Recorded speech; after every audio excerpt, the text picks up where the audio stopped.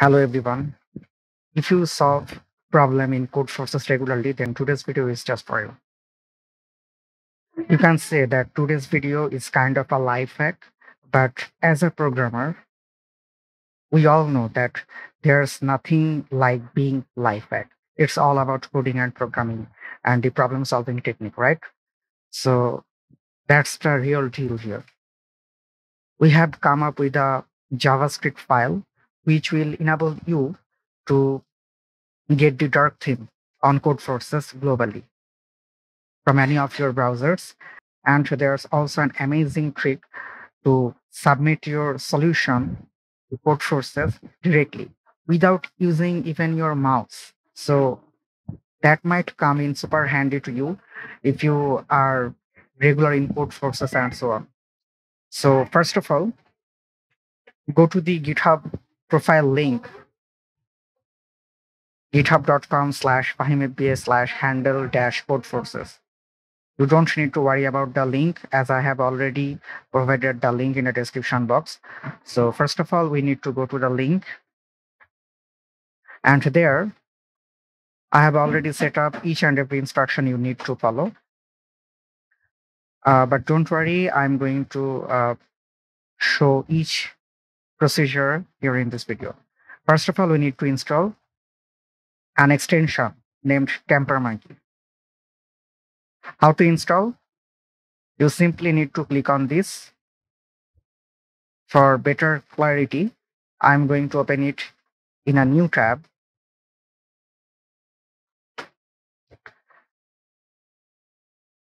One important thing is that TemperMonkey extension works on Chrome, Microsoft Edge, Safari, Opera Next, Firefox, Brave, Vivaldi, any kind of Chromium-based browser, and so on. So first of all, we need to download and install this extension. Here we are getting two versions. One of them is TemperMonkey Stable, and the another one is TemperMonkey Beta. Install the stable version. Simply hit on download. Okay. And from here, select Add to Brave. Or if you are using it on Chrome, you would find Add to Chrome or so on. And add extension. It will simply download and install the extension for you. TemperMonkey has been added to Brave. Okay. Now, you might not find the extension directly out of the box as it have included itself in this menu. What you need to do, simply click on this extension tab and pin this TemperMonkey extension here. Okay. Now you may close the other windows as well. We have completed the first step, which is installing the TemperMonkey extension in your web browser. And the second step is that you need to install the Cfpc submission user script. Simply click this link here, right? I'm clicking here. And I have got this. Okay. Here are the script we need to use here. And simply click on install. Okay. Now the script has been installed. After that, we can go to Codeforces. You see, the dark theme has been enabled globally.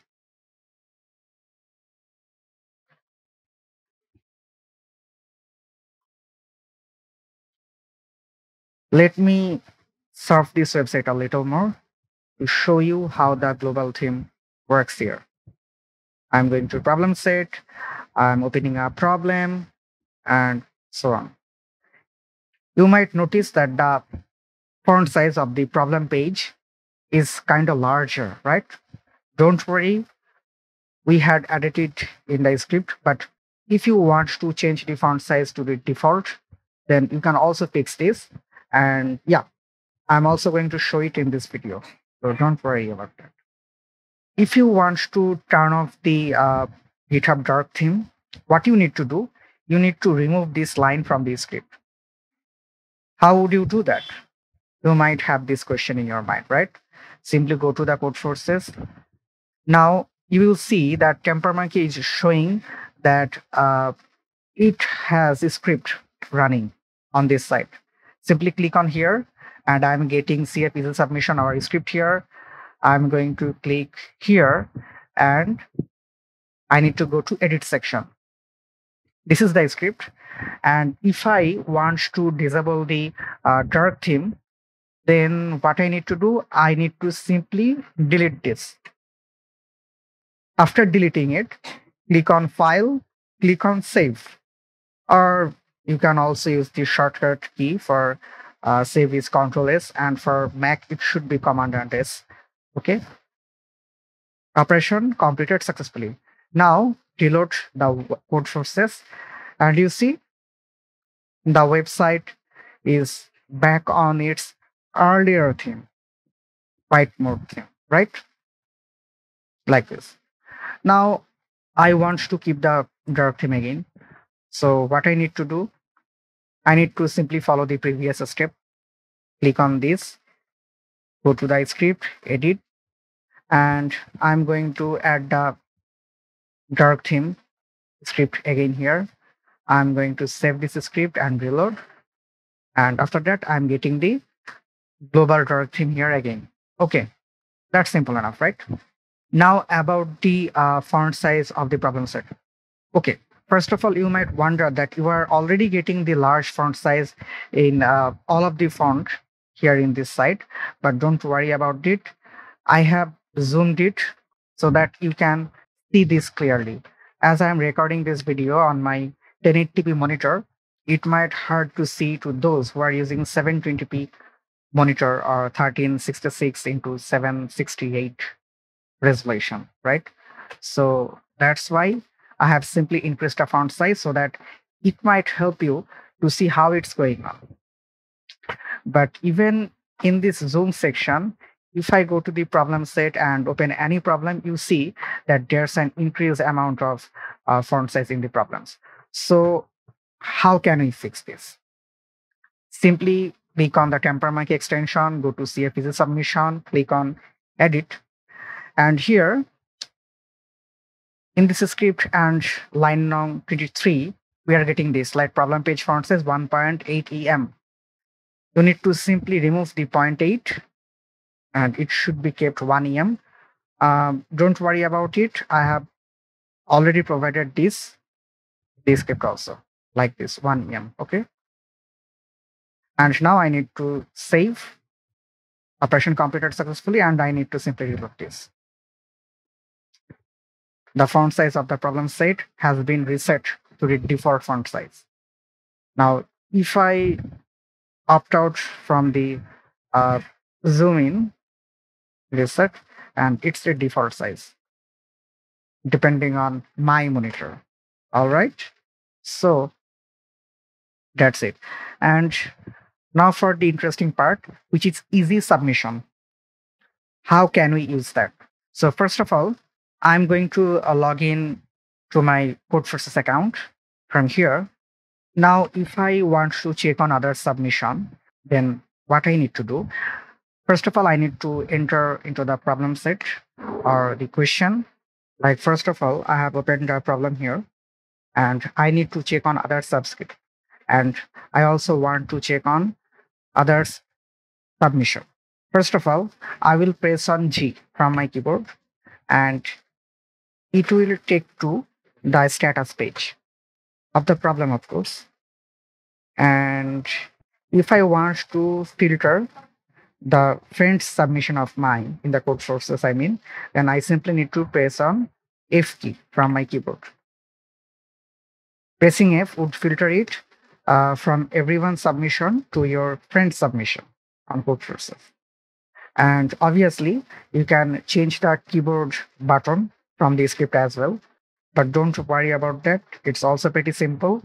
Simply head over to the GitHub page, and you can see that these keys can be changed by solution page key and friend solution page key variable.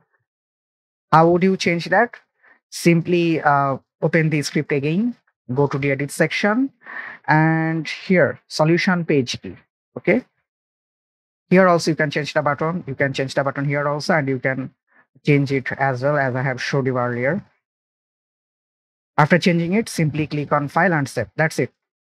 Nothing is too much complicated here, right?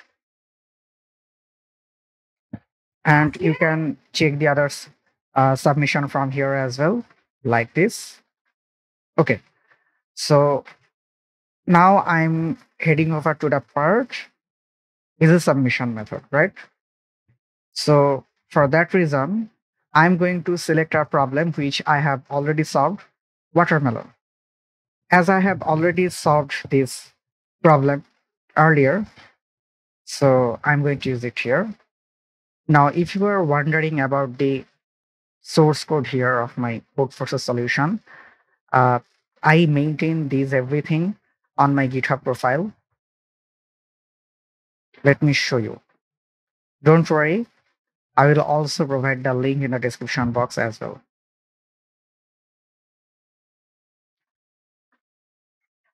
Here, I regularly update all the solution of mine here, and you can get those maintaining a sequence also.